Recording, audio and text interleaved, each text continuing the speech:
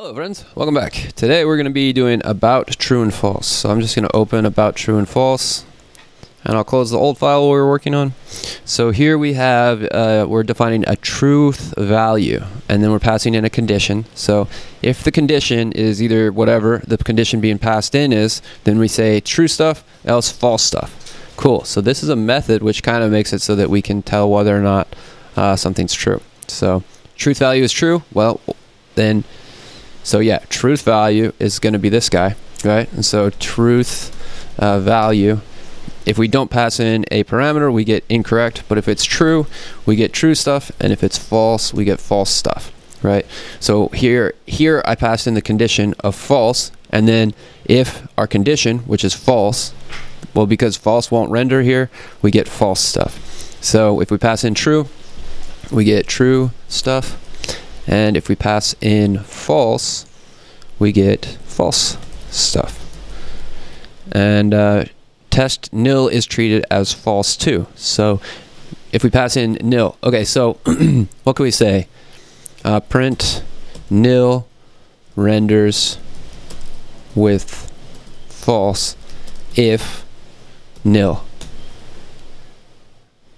Nothing happens. But if we go if true, we get nil renders with false. So that tells us that nil renders false. So nil will get, if we pass it into the truth value, which is this guy, the condition becomes nil, and therefore our return value is false stuff. False stuff. Cool. And so, and then we want to test everything else is treated as true. Test everything else is treated as true. So yeah, 1 passed in here as a condition. If 1, then we get true stuff. This is pretty interesting about Ruby, that it's gives you these sort of, it implies that any sort of value being returned is true stuff. So 0, I think that that's going to be true stuff as well. I'm pretty sure an empty array is going to be true stuff. True value, a parameter like that, I think it's all going to be true stuff.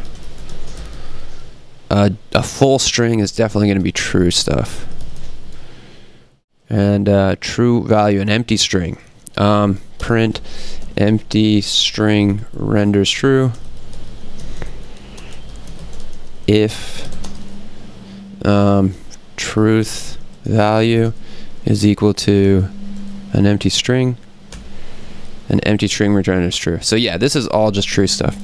The name of the method gave it away with this one. I would have thought that maybe 0 would be false as well, but apparently everything has a truthiness. That's the idea of truthiness, that if you pass in if an empty object, then you get true stuff. So yeah, let's save that, and we can run our rake command, and we'll see if we got them all right. So here we see that about triangle project is our next one, and that has wrapped us up for this one. So this is the way that this works. This just shows you that you can kind of, yeah, I guess it just shows a little bit more about true values and how you can test them to see if they're true or false.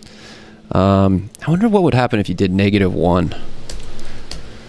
Empty string returns true. -1 even gives you a truthy value. So that's kind of a different thing in Ruby than in JavaScript. In JavaScript, a -1, I think, would give you that. Anyways, hope you guys enjoyed this one. We'll see you in the next lesson.